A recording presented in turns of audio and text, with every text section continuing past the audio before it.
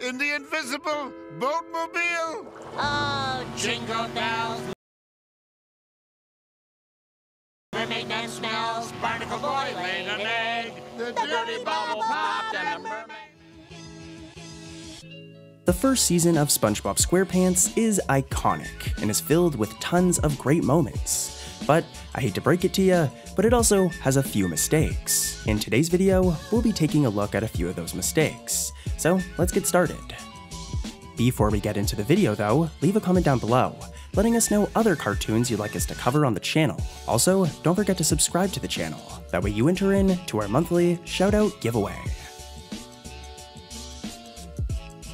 In the episode Hooky, fishing hooks have randomly begun to pop up around the waters surrounding Bikini Bottom, causing concern for Bikini Bottom residents. No one is as concerned as Mr. Krabs though, who warns SpongeBob and Patrick to stay away from the hooks to prevent them from getting hurt. But of course, the pair do not listen, resulting in SpongeBob nearly dying by the ending of the episode.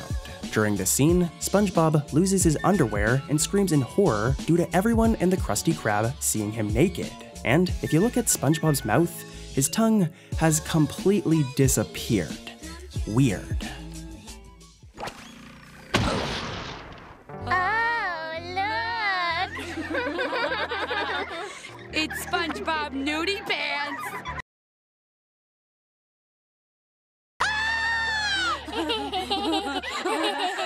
Well, that was more of SpongeBob than I needed to see. When SpongeBob pulls a legendary spatula out of a bucket of grease in the episode Neptune's Spatula, he ends up summoning King Neptune. Turns out, King Neptune is not very happy about being summoned, especially by SpongeBob. So, the king challenges SpongeBob to prove his fry cooking ability in a competition. During the competition scene, we can see various fish throughout the audience. And as the scene progresses, some of the fish randomly change color, making for a subtle continuity error. Don't chicken eat his own burger! Don't you eat it! Eat it!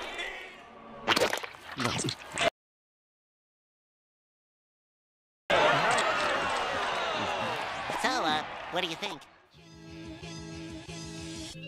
SpongeBob and Squidward are tasked with delivering a Krusty Krab pizza in the episode Pizza Delivery, and things take a turn for the worse, with the pair eventually getting lost and nearly starving to death. Heck, Squidward gets so hungry that he almost eats the pizza. Before this happens though, we see one of the pair's failed delivery attempts, which does not go very well for SpongeBob and Squidward. But things don't seem right with the customer either, as for a brief second, his fin slightly detaches from his body.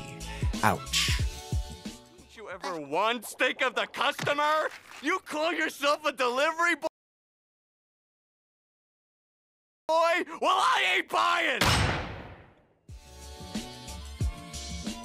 In the classic episode, Hall Monitor, SpongeBob recruits Patrick to help him bring the maniac to justice. Pretty soon though, it's realized that SpongeBob himself is the supposed maniac, resulting in a bunch of funny moments. This episode is great. Near the ending of the episode, however, when Patrick spots the maniac in the dusk of night, he states the maniac is standing at the intersection of Conch Street and Coral Avenue, and there's even a sign to indicate the intersection. But from where Patrick is standing, the intersection looks like one straight road. So this was definitely a mistake on the animator's end. Wait, whoa! SpongeBob, I see him! Where is he, Patrick? At the intersection of Conch and Coral. That's where I am.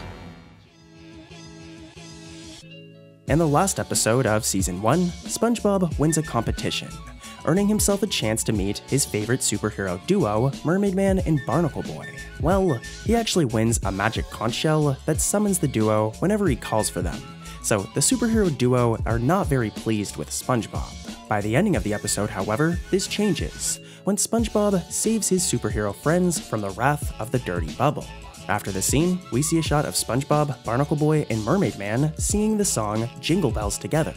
But if you look closely, you'll notice that Barnacle Boy's mouth is not moving the entire scene. despite his voice being heard in the song. In the invisible boatmobile. Oh, jingle bells. Mermaid man smells, barnacle boy laid an egg. The dirty bubble popped and the mermaid